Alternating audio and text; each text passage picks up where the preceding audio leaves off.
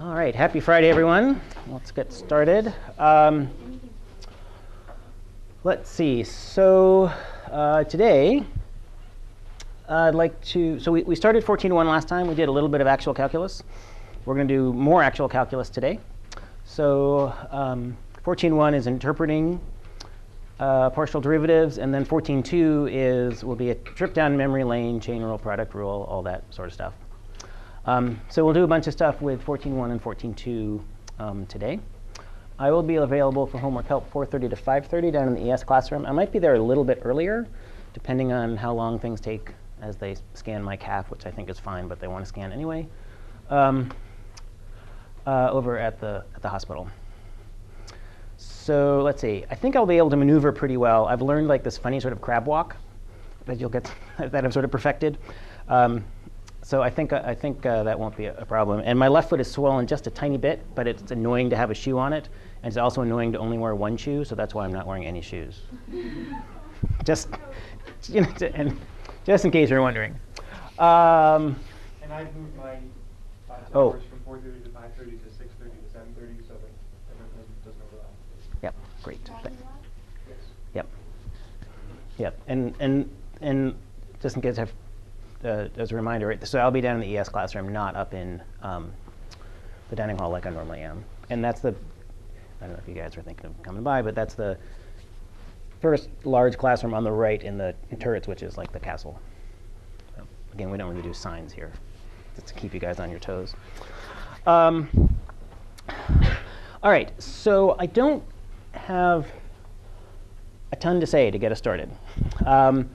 What I want to do is a bunch of exercises, have you guys do a bunch of exercises today to get you thinking about the partial derivative. And that we've sort of been foreshadowing that pretty strongly all class long, so you've probably had that in the back of your mind. So a bunch of exercises, a few of which I think will sort of be like almost too simple, but not too simple, is my hope, kind of like we did on the first day of class. And I should mention, those of you who've had other classes from me have probably heard me say this before, but I tend to think that there's like watching other people do math on the blackboard at times can be entertaining or reassuring, but actually is not really a good way to learn math. It would sort of be like trying to learn clarinet by just listening to somebody play clarinet.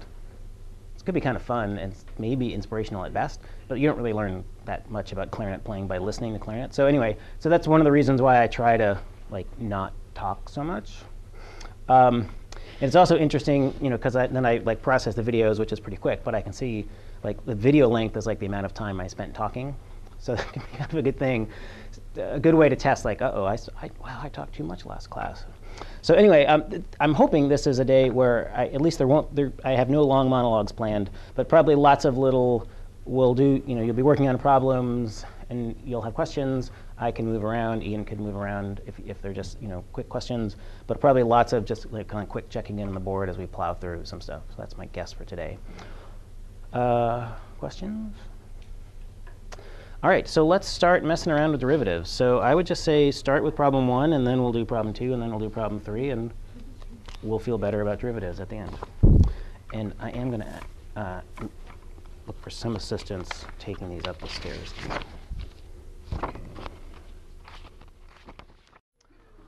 All right, so maybe we should talk through these things and start with number 2, because number 1 segues more naturally into number 3, which at this point makes me wonder why I didn't assign number 2 1 and 1 2. But anyway, here we are. So beetles, and apparently this is based on a true story. Apparently that is a way of if you have some piece of roadkill or other kill and you want to get the skeleton out of it, you let beetles eat it. I think I learned this from students sometime when I was teaching Calc 3 and was sufficiently horrified to learn about that I had to turn it into a calculus problem. It's a good way to work through stuff. Yeah, is it like a bug house or something? Yeah, they call it. Well, that's what they do in museums. That's what they do in museums too, for if they want the skeletons for things. Yep. There was this huge beetle skull exhibit that came out near me, and that's how they cleaned the skulls. Yeah, I mean it's kind of horrifying, but it's also kind of cool. Yeah. So I think, it's hard. I think it's cool as long as I'm 10 plus meters away from that. I think if I got within a 10-meter radius, I'll have a very different feeling about it. But I don't do so well with bugs. So, yeah. So, so what's the meaning of M3, 2 equals 28? Well, 28 units remaining at time 3 units with 2 units of beetles. Yep. And then, like, what about M02? Just in practical terms, what does that tell you? Yep. Yeah, so that's before the beetles get at it, right? And so, There's already 2 kilos of beetles while they are waiting. yeah, they just haven't started eating yet. You know, like I really this image is getting worse. But you know, you've got like you've got your 2 kilogram. I don't know how you transport beetles, and it's like right before you like set the beetles free. Getting them ready. Yeah, exactly. You're like, all right, guys, you can do this. Did you find this problem or did you come up No, I came up with it. Yeah, this is all my own. But there's similar problems in the book. They're just not quite as graphic. So for C, would you expect M03 to equal M02? Yeah, because that's the idea is like it's the same deer. Nobody started to eat it yet. So partial M, partial T. How would you? What does that tell you? Rate of deer mass decrease. Yep. And what would the units be? Yep.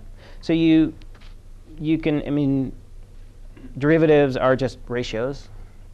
And so the units on top over the units on bottom give you the units of the derivative. So that can sometimes be useful for interpreting a derivative. So this would be loss in or change in mass per time. What about partial M, partial B? That's a little harder to think about. Sorry, say it again. It's unitless, right? So it would be kilograms per kilogram, which becomes unitless. In practical terms, what does that tell you?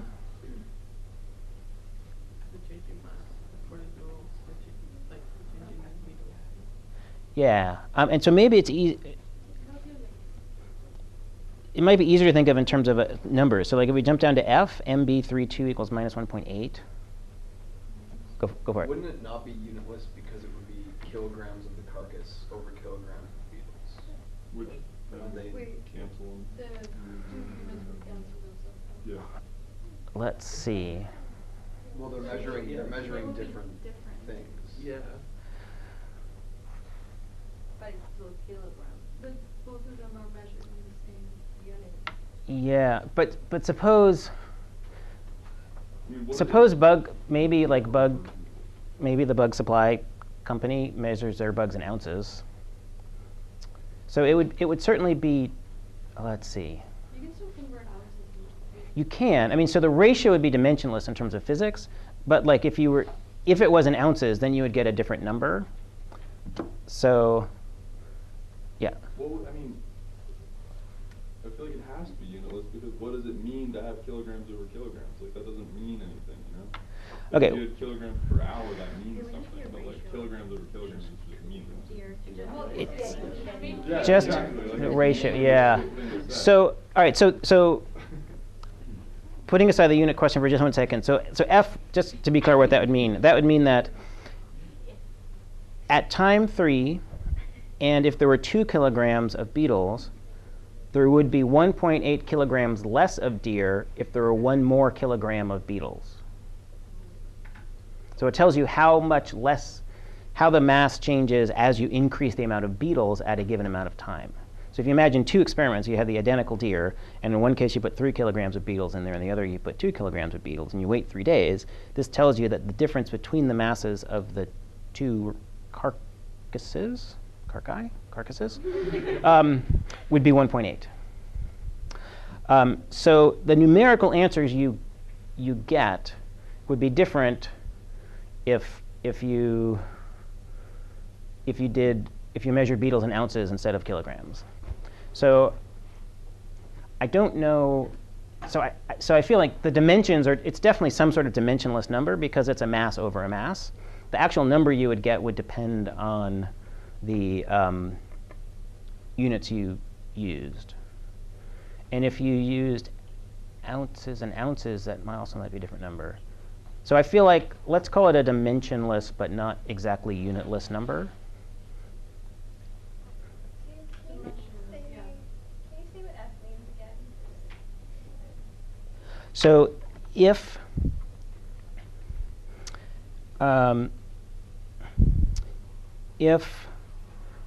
so a couple ways to think about it. If we had two deer, identical deer, and in one of them we gave 2 kilograms of beetles to, and the other we gave 3 kilograms of beetles, after 3 days, those deer carcae will have different masses, and the one that had 3 beetles eating it would have a mass 1.8 less than the one that had 2 kilograms of beetles eating it.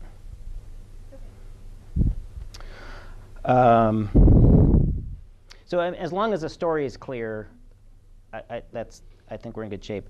And then M sub t, 3.2, that tells us that if there are 2 kilograms of beetles after 3 days, the deer is losing mass at a rate of a half a kilogram per day. So things that are a rate, something per time, is a little more natural to think of as a rate of change.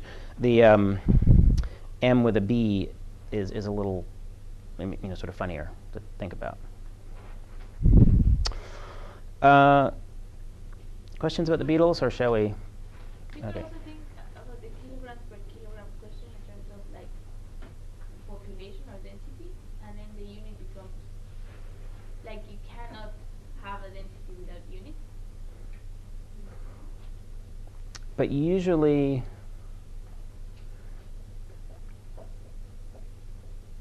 well, probably, yeah. So like if you're talking about like how many, constant, well, because it depends on the density. If you're talking about like how many elephants are there per square kilometer, they're units, elephants in square kilometers. If you're talking about the concentration of salt in water or something, then that doesn't necessarily have units with it. So maybe one can think of this as a concentration. I don't know. This is a weird enough example that I don't quite know exactly what physics problem to map it or chemistry problem to map it to. Yeah. It seems like another way that you could express this is a number of beetles, just n per kilogram of deer, sorry, rather the other way around. Yeah. Mm-hmm. And that would convey the same kind of information that saying kilograms of beetles would have, Yep. but would carry units. So it seems like it still makes, it seems like you're kind of tossing out information to say that this is a unitless. Yeah. Is there a way with units to express it that convey the same kind of information. Yeah.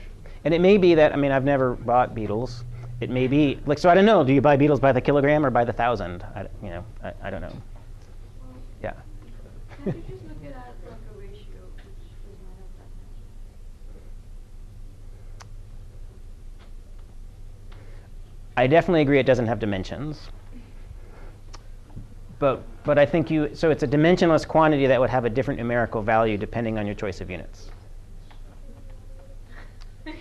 Anyway, we're getting farther and farther away from math. So let's leave the beetles. I think the main point is to sort of think through what these different derivatives mean, which I feel like we've done plenty of. So let's go back now to number 1. And so estimating the following quantities, these are my versions with corrections. And so you do this, you look at the table of numbers, and you find the point x, y. So x is, say for the second one, x is 1 and y is -1. And then you're asking for fx, partial derivative of f, with respect to x. How does the function change if you move in the x direction? And so you figure out what the x direction is on the graph, and things are labeled, the things go in slightly annoying directions. And you just read change in f over change in x. And you just kind of, in this one, change in x is kind of going up and down this way. And then you look for change in y, and you don't worry about what's going on with x. And then you did the same thing for 1.20.6 once you remembered where the point was. Yeah? For f of y, comma 1.2, or that bottom thing. Yep.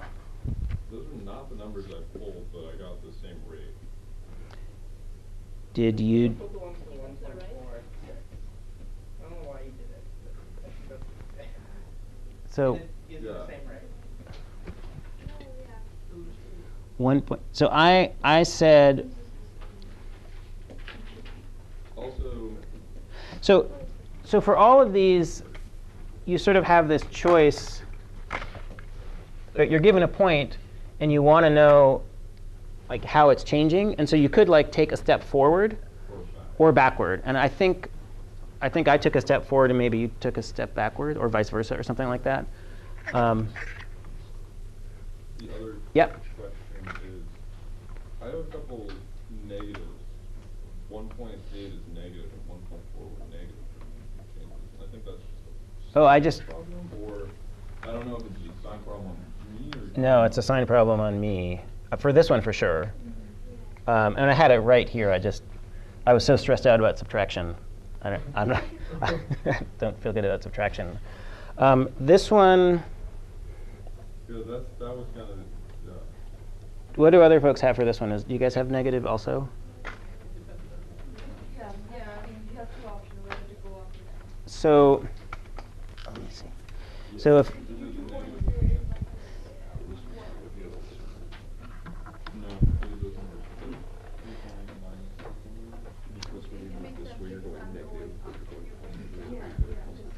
But if I'm going down, so then what? Okay, so the negative, the change in x I screwed up. That should be negative. Yeah. Because I was going down. Yep. Okay. Yep. OK, so these problems, again, the graph was annoying to read, and it's not always clear if you're going up or down. But again, the rate of change. I mean, derivatives are rates of change. We know how to calculate rates of change. It's how much something changes divided by how long it changed for. And minus signs are fun, but eventually we get that. So over on the left board are some sketches. So f of x and 1, you can get that. I mean, we've kind of done this example before. There are a number of ways to see this. But f of x and 1, that means y is 1. And so then if I look at all the x values for which y is 1, that's just a column of numbers. And then you can sketch that column of numbers. You notice it starts large, goes down. The smallest value in that column would be 1, and then it goes up again. And then similar for 0 and y, you get just a row of numbers. So this is what we've seen before, right? That if you just fix one of the variables, you're back to a one-dimensional problem. So then if we sketched this thing, what is this derivative going to look like? Linear line. And let's see, I think it's going to, because it's decreasing here, increasing there, the slope is 0 there.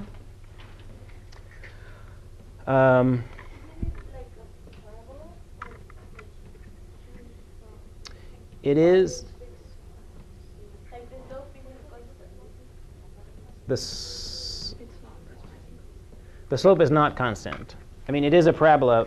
The second derivative would be constant, I think is what you're thinking. The slope of the slope is constant. Because technically what you're drawing is the slope of the graph above. right? Yep. And so like here you're going, if you're skiing, you're going downhill very fast. And then you're going downhill not so fast. And then here the slope is 0. And then here you're going uphill. Oh yeah, but you have no way of knowing that it's quadratic. Yeah. Right. Yep. I was thinking it was. Yep. And then here it's going to be a almost identical picture. So, OK, so and another way to picture this is that the graph of x1 and the graph of 0, y are both slices of this paraboloid. It's this bowl-shaped thing. And again, you can imagine just slicing it with a sharp knife or a piece of wire. And then the edge that you would get would be these shapes.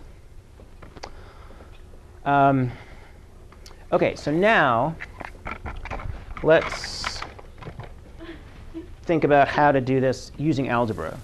So it turns out that this is a parabola. Oops, f of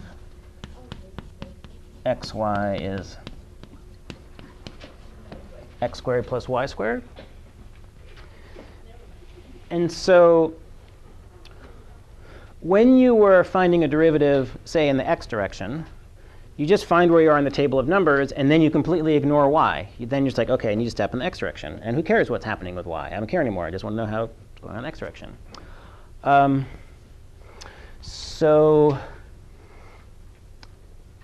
similarly, what you can sort of think of things, say this as a function of x, just fix a value of y, and then like I don't care about y anymore. Y is no longer a variable to me. It is a constant to me. And so that tells you how to take these derivatives algebraically. So if I wanted to know, I'm asking the function, how do you change with respect to x?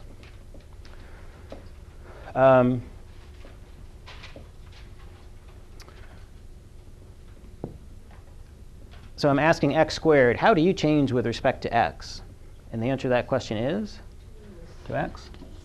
And then I'm asking y squared, how do you change with respect to x?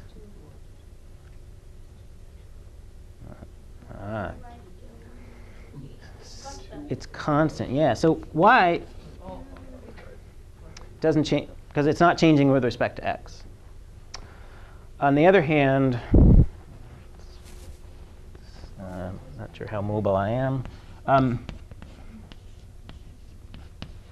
So how does x squared change with respect to y? Doesn't, yep. And then how does y squared change with respect to y is this. So the algorithm for taking partial derivatives using algebra is to just pretend. I mean, it's not even pretend. Like when you're asking how something changes with respect to one variable, all the other variables are constant as far as that variable is concerned. And vice versa. So it can, the hardest part is you just want to like be sure to slow down enough, because if you're going a little too quickly, it's easy to think that this should be 2x plus 2y. But so always sort of ask yourself, all right, what am I taking the derivative with respect to? What's a variable and what's a constant? And so this would give you the x slope, and that would give you the y slope. So take a moment to do number 3. I think it'll just be a moment, and then we'll do lots more derivatives. So problem 3, we now know how to use algebra. This is what I meant by using algebra to calculate the partial derivatives. There they are. And then if I want to know the derivative at a point, well, I just plug in my x and y values. And doing so, I get numbers that are pretty similar to those that we got from the table of numbers. They're not identical because, right, when you do the derivative, we're letting the step size become infinitely small. And here, if you just have the table, you're limited to a step size of 0.2. That's the smallest you can do. I guess one could get fancy and do a step size forward and backward and average those two to kind of get a little more information from this table of numbers. But anyway, so now you know how to take partial derivatives using algebra.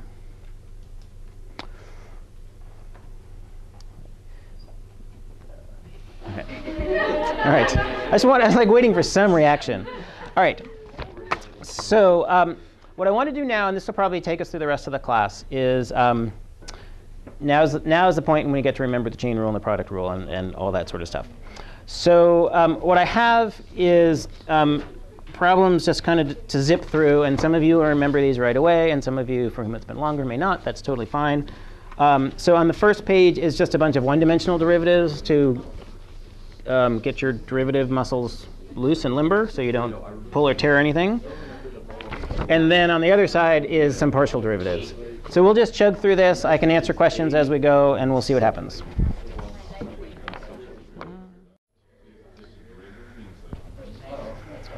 All right, let me say a few things about our old friend, the chain rule.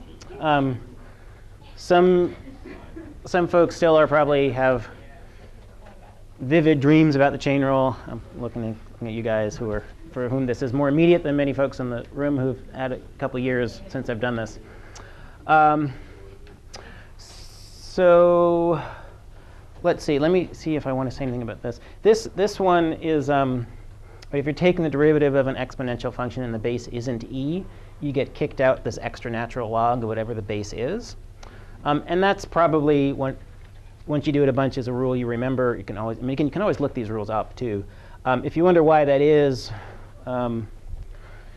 if you write 2 to the x as e to the natural log x, and then take the derivatives, using the chain rule, which of course is what you all are actually wanting me to talk about, and I will in a second, that's where that rule comes from.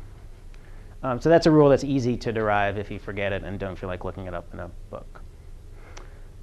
OK, so chain rules, those apply when we have a function of a function. So you have functions sort of that are chained together. So here we have an inner function. That's the thing that happens first on the inside. And that's squaring. And then an outer function, sine. And so we evaluate from the outside in, pretending the inner function is constant. So the derivative of sine blah is cosine blah, yep. So I'm just pretending that blah is constant. But actually, then the last step is to take the derivative of blah, the inner part. Derivative of x squared is 2x. So this is 2x cosine x squared. This is the same function. It's just shifted up by 2. And that won't change the slope. Derivative of 2 is 0. It's the algebraic way to see that. So this answer is the same. Yeah. OK, so then this one, this is the product rule.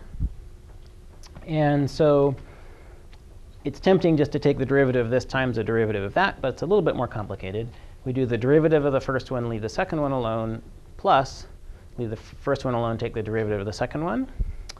And I can still hear sort of the cadence of my high school calculus teacher say, fix this one, do that one, fix this one. And he's German, so there's a slight German accent, and I can't do German accents. But anyway, I have this, I still hear all these lyrics that I have to fix this one. Anyway, so you might have your own little rhythm or song you sing to yourself. That's between you and yourself, whatever you want to do. But anyway, so derivative of x squared is 2x, and then I leave the second one alone. Then I leave the first one alone and take the derivative of the second one. So that's our friend, the product rule. And maybe I'll talk about these in a bit, but let me just mention something like this. So this one you could use the quotient rule for. As some of you know, I'm not a big fan of the quotient rule, because it seems like it's just an unnecessary rule. Like, to me, like, the less rules you can have in life, the better. That's like the whole point of math, is you just figure it out. It's not rules. And so I like thinking of this as sine minus 2. And then I just use the product rule and the chain rule. And those are the good rules, not the quotient rule. But you know, whatever the high-d, low-d-low stuff that maybe some of you had to learn, whatever those sort of mnemonics are. OK, some of you, yeah, there's like, yeah, see, I don't like the quotient rule. It's just chain and product rule. So anyway, if you haven't done these, take a moment to do these, and then there's a whole bunch of stuff on the other side, and we'll start talking through those too in a little bit.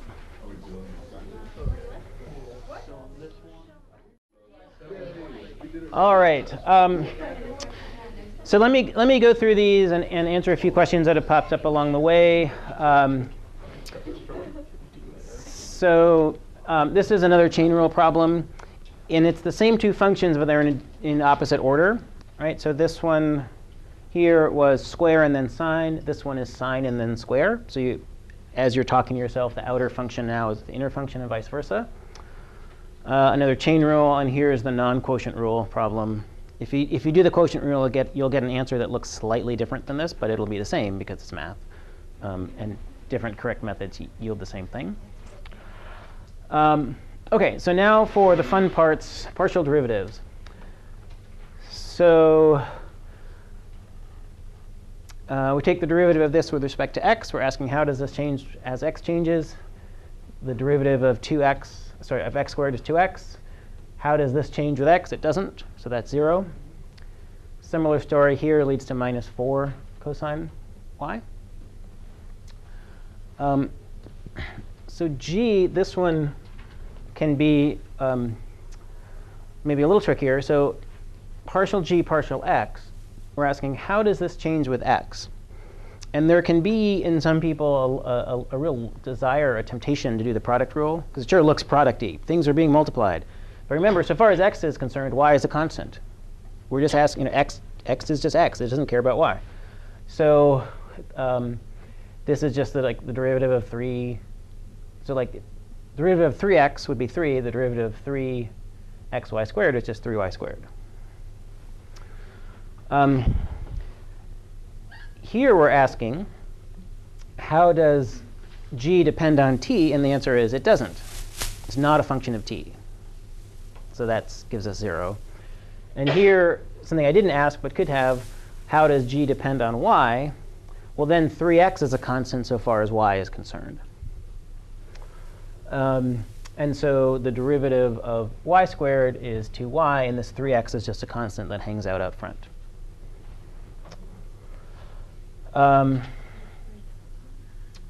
So the mechanics, the chain rule, the product rule is exactly the same. It's no harder or easier. The thing to remember, and this is what I heard people saying as comments filter down here, always remind yourself what's changing. Is this derivative with respect to x or with respect to y? Is it with respect to t? So you'll need to kind of constantly be asking what's a variable, what's momentarily constant.